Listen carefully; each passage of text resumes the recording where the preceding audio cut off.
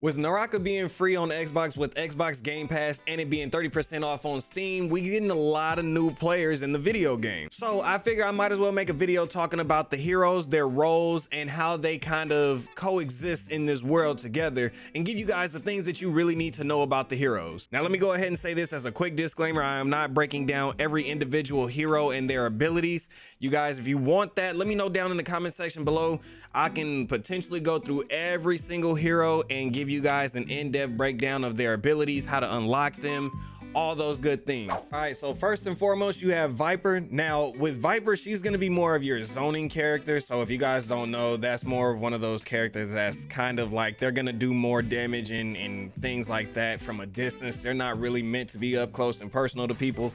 And with the way all her abilities work, she's definitely a character that's going to kind of play more of that mid to long range game. Now again, all these characters you can play whichever style you want. I'm just letting you guys know what's going to best fit those heroes and how you're really supposed to go about using them. So just know with Viper, the way all of her abilities work, she's a very team friendly character who's more of a zoner. So just keep that in mind when you're using her. There's nothing wrong with her. She's actually a top tier character in my opinion, and I think she's fire as hell. Moving on, we have Tutti. Tutti is more of a zoner as well with his abilities. Now it's with him and Viper, they're zoners, but they're also kind of CC. And if you guys don't know, CC, crowd control, you know what I mean? So think of them like that. Like these two characters are going to be very team friendly. I'm gonna be honest, I'm not the hugest fan of Tutti. Even though he is a zoner, he can be played really defensively as well. And I mean, there's nothing wrong with that. He's kind of like a well-rounded type of character. Like he can CC, he's a zoner, and he can do a little bit of defense. So if you were looking for somebody that's kind of like well-rounded, go ahead and go with Tutti. His abilities are pretty good. I don't use him all that often, but his abilities are really good, and you're gonna get the most out of him when you use him in team play. Next up is Matari. Now with her, she is a solo god, bro. Like I'm telling y'all, she can get away with a lot just because the fact that she is a character that can go invisible. Now with her, I would say she's more up close and personal. I don't think she's a zoner whatsoever, and she's not really a crowd control type of character. So she's more of the combat. She's team friendly as well. If you can just play her and unlock the rest of her abilities, her invisibility actually helps with giving teammates health or attack boost for a short period of time. She does a lot for the team if you just unlock those things, but she's more of an attack hero, and that's how you should really be playing her, is a little bit more aggressively and to an extent somewhat sneaky. So she's a good character to be aggressive with if you want to play around turning invisible and sneaking up and doing the most damage possible in a short period of time before you're spotted. So that's how I would say I would describe Matari.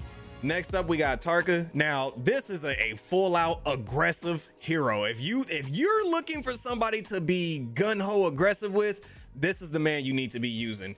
Don't use nobody else if you just want to completely destroy your opponent with damage only. Like he has counter abilities, yes, but he's more of the gun-ho type of guy. I mean, again, I wouldn't say just blindly running in there and fighting, but the way his abilities work, he has counters that benefit him, and he has some abilities that help his teammates too, but he's your attacking hero, and that's what he's gonna do. He gets in there, gets the job done, and he dishes out a lot of damage. Now next up, you got Karami. She is just straight out, y'all, there's no other way around it. She's the healer. She's the healer of the game. She does all the healing. She does the res. She can res quicker than everybody else. She can give you guys back health and shield. Like she does a lot. I don't use her whatsoever. Should I? Probably, if I was in there with my friends a little bit more often, but since I'm probably going to be playing this by myself more often than not, I don't see me using her just right now. But that does not take away from the fact that she's still a good character in the game. That's just her role. She's just a healer. Then next up, you got Tianhai. Now with him, he is a defensive type of character. His shield, his bell really is what it is. His bell is gonna negate any type of attacks coming toward him. That's from a melee weapon or a ranged weapon. So you know what I mean? He's gonna knock those back. He can make a person lose their weapon if you have all of his bells unlocked. And then obviously he turns into the giant that you guys have been seeing in the game.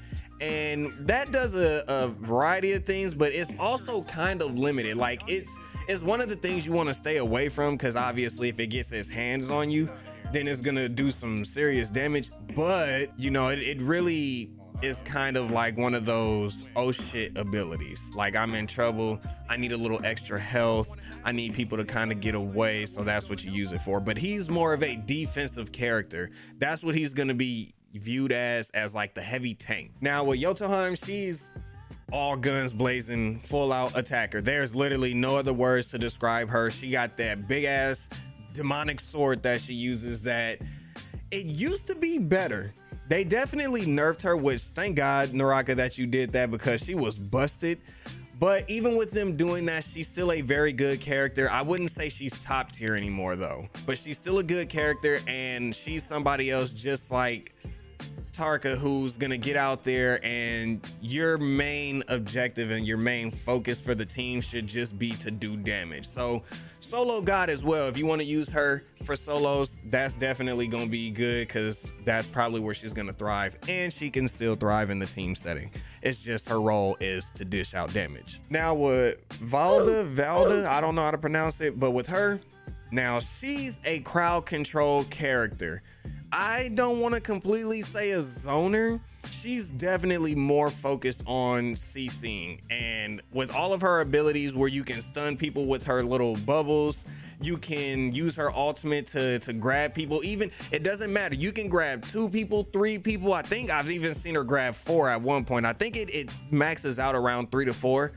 But that's great crowd control, and you can still dish out damage while they're up there. Or if you want, you can just have her crowd control for you with having them stuck inside of her ultimate and allowing for your team to heal. So she's definitely a crowd control character. She's really good, really annoying to fight against. And if you can really get an understanding of all of her abilities and how to use them, because it's very timing based, then you will be one of the more advanced and top tier players in the game, because her crowd control is really good to get out there, save her life, save your teammate's life. And like I said, just because she's crowd control does not mean that she cannot dish out damage. So she's all around a pretty good character. Next is Yushan. I don't know how to pronounce his either. I apologize, Naraka. I am butchering your characters' names, and I truly apologize. This is also another attacking type of character in the game. His abilities, he has a stun, he has a counter, and then he also turns into a giant, not as big as Tianhai's, but he has a giant that gets out there and does serious damage to people if you can get the hits off. Really, there is no other explanation. Like, the attackers are just that, y'all. Their abilities are really mapped out well to help them have the upper hand against other characters who don't really want to be in a close combat type of situation. So if you're looking for characters that are really going to be up in people's face, up and personal, and doing high damage, this is another character that you are going to want to use and have in your rotation. Now, Wu-Chen is kind of also an all-round type of character, because he has good zoning abilities. He's definitely a zoner, a strong zoner at that. The fact that he can teleport, his knives, if you use them, if you unlock all of his knives, he has some where he can evade people just from the activation of his knives. You can use them to zone and keep people back. He even has one on his last little knife ability that you unlock, where he can pretty much put up a shield that'll protect you from projectiles flying in. That one is very situational. It depends on, you know, if people are really going to be out there using those weapons. But it's still good if that is the case. And if you don't want to use that, he still has the other 2 options, which are very zony. And then again, like I said, his ultimate allows him to teleport, allows his teammates to teleport, and then one of them, he can even switch positions with his enemies. So he's a very good zoner, but even with that being said, he can still get in close and personal with people because of those zone abilities. And like I said, if you're in danger, you can activate your tactical, which activates as a dodge. Essentially, it's a freebie dodge, and then you get to get right back into zoning. So he's pretty good all around, if you ask me. Next up, we got Justina. She's one of the newer characters in the game, and if I'm being honest, I would say Justina is more of a zoner as well. I wouldn't completely say crowd control, but she's more of like the zoner slash attack. With the way her abilities work, she's very, well, you could even mix in there and say that she's potentially defensive, because the way her abilities work, she can turn herself into ice, she can turn her teammates into ice to protect them. But even with her ultimate, it's a good way for her to get in and get out of trouble, like I explained to you guys in one of my last videos, where just, if we're being honest, she's a really good character to use for zoning, but also close combat. So Justina, I think, is a very solid character, and if you get to understand her ultimate, because her tactical is pretty simple, if you get to understand that ultimate, you'll be pretty annoying and unstoppable. And then last but not least, we got my favorite hero, which is Takeda. And him, I'm gonna be real, the way I see him, he's more of an attack hungry type of character too. Now he also has counters and things like that that he can use to disarm his enemies or protect himself and that. But if we're being honest, the way his ultimate works, it dishes out pretty high damage.